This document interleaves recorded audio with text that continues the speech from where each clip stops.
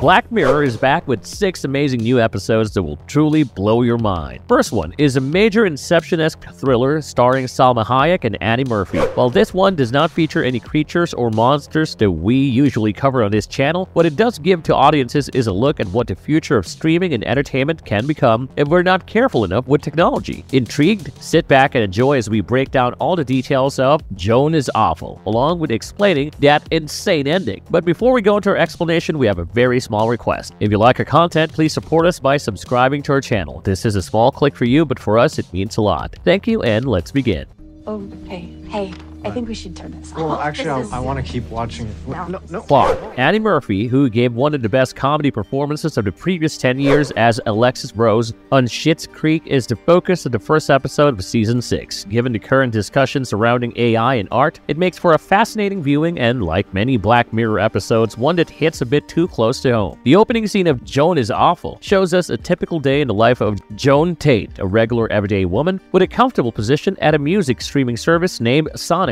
She may live a pleasant life because of her cushy job, but she no longer truly cares about her work, having become disillusioned by the corporate drudgery. Deep down, she would much prefer to pursue her original ambition of running her own coffee shop rather than a position that involves imposing directives from the board, something that she often feels terrible doing since it involves firing hardworking people and making tough calls. Joan also feels a similar way about her profession as she does about her fiancé, Krish, whose dullness is so suffocating that it even permeates the food that he makes, bland and tasteless. We watch as Joan recounts her daily life and feelings to her therapist, contrasting her stable but unattractive relationship with Krish with the tumult and fervor of her connection with her ex-boyfriend Mac. After her session, she finally gives in and meets up with Mac because he has been texting her and is in town for a few days. The sexual tension between the two is evident and they kiss, but Joan pushes him away, seemingly putting a stop to her feelings and interactions with Mac because she wants to stay with Krish regardless of their lack of chemistry. However, this story is more significant than simply losing the one she thought was her soulmate. Joan feels completely out of control in both her personal and professional life as she is being directed by some fixatious script.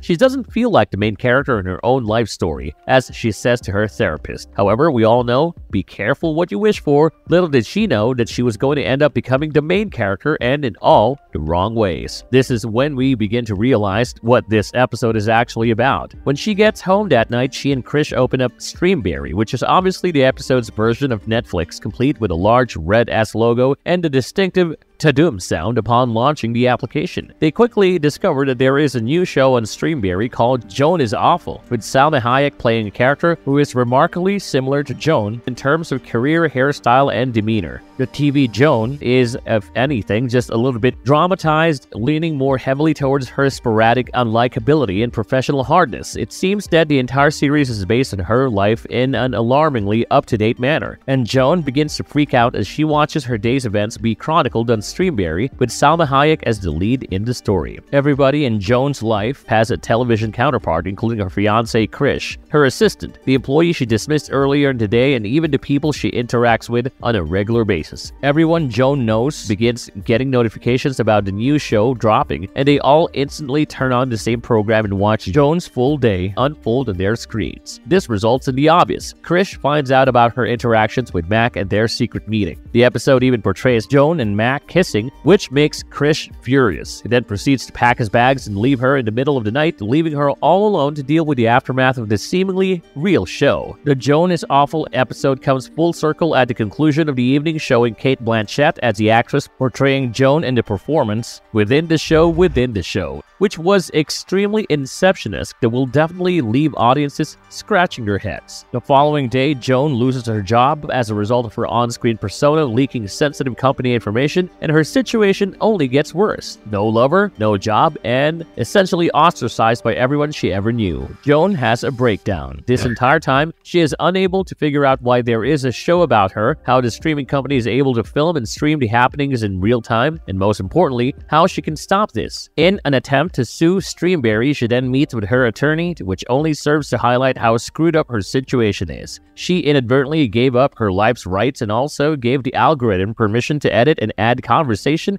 and take creative freedom for dramatic effect when she first signed up for Streamberry and accepted the terms and regulations as a viewer. Further, she is also unable to sue Salma Hayek for using her likeness because, in actuality, a computerized likeness of Salma Hayek made to look like Joan is used to play her in the show. The entire program is created using computer graphics, and it combines AI-generated scripts with cutting-edge deepfake technology to produce fresh episodes every night, utilizing photos obtained from actors like Salma. This obviously leads to her having a mental breakdown, and she lands up at Mac's hotel room for some comfort. However, it is a horrible encounter since Mac is preoccupied with how he will seem on the show and is unable to engage in sexual activity. However, as a result of the circumstance, Joan has an idea. She decides to use Salma Hayek's digital likeness to stage an extremely unfavorable scene in order to force the actual Salma Hayek to make Streamberry comply and shut the show down for good. Considering that the show follows her life and focuses on the bad parts specifically, she decides to act shamelessly in hopes that her actions were such that Salma Hayek would not want even her digital image to replicate it. She achieves this by overindulging in hamburgers, ingesting laxatives, and disrupting a church wedding while wearing a cheerleader outfit and squatting in the aisle with a tattooed penis on her forehead. She is arrested for this behavior, and while Salma does take note, getting upset by the fact that her face was used to replicate the horrible act on Streamberry, even her status is not enough to shelve the show. Instead, when Salma complains to her attorney, she receives the same general response that Joanne did for her. Since she officially consented to everything, she had no other choice but to disregard and ignore this deepfake heretic abomination, legally even if she was unable to do anything about it. However, this leads to an exciting partnership between these two women, Annie Murphy as Joan and Salma Hayek as Streamberry Joan, who collude to try and come up with a way to put an end to this madness for good. However, before we dive deep into the climax, it is crucial to understand what Streamberry actually is. Edited programs that would normally take months to make, such as...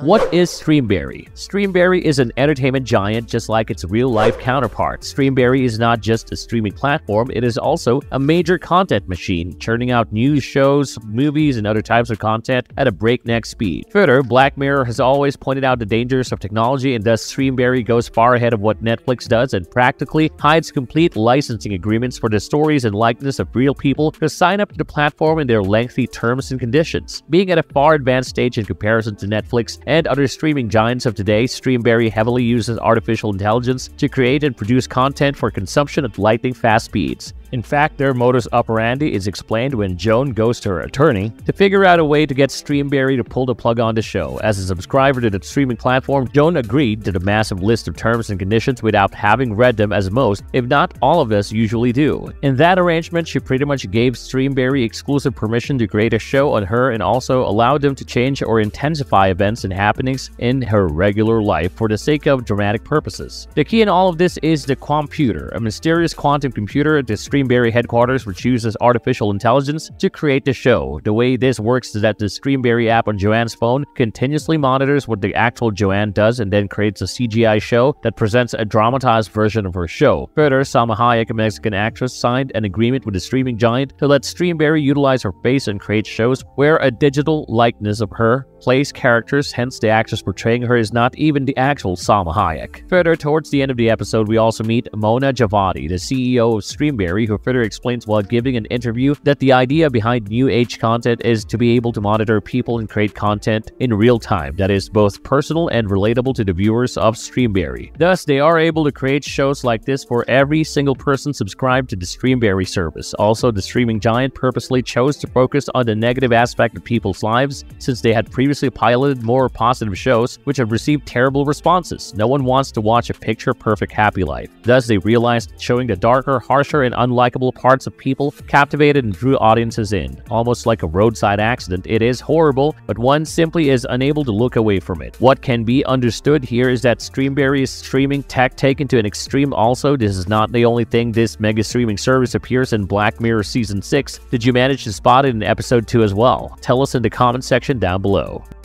If you call security, I will break your arm.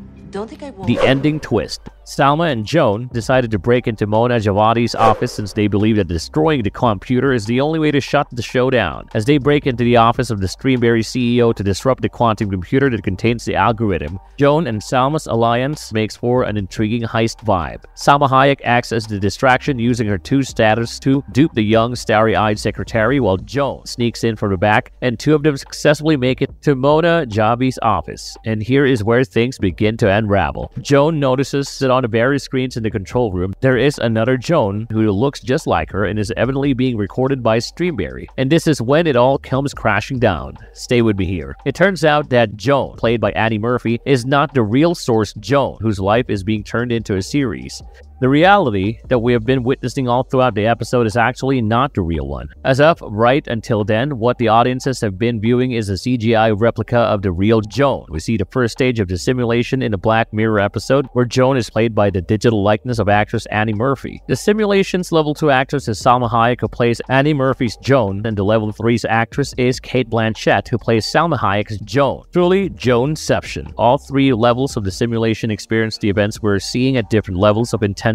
Because of this, the Joan we follow in the episode chooses to completely destroy the computer, despite the fact that doing so could kill her because she is, after all, a simulation. She was aware that since she was so close to doing it, the real Joan wanted it to be done. It was a choice she realized was out of her hands because she was already acting in the same way as the source Joan in the original reality. She does realize that as soon as she smashed the computer, all the levels of simulations would be destroyed, leaving only one source Joan alive, and that is precisely what she did. The final reality that is still left standing is the one with Joan as the real source, which is revealed when Joan smashes the computer. It turns out that in the actual unsimulated reality, source Joan worked hand in hand with Annie Murphy and not Salma Hayek. In fact, Annie was the one who provided her digital likeness for level 1 of the simulation of Joan's life. The 2 of them destroyed the computer together, and thus Joan and Annie were both taken in by the police because of what they have done so and broken the law in the process. The ending, however, is not as bad because despite being detained, the 2 of them were only put on house arrest and went on to be fast friends. The real Joan even got to open her own coffee shop that she had always dreamt about. All is well that ends well, eh?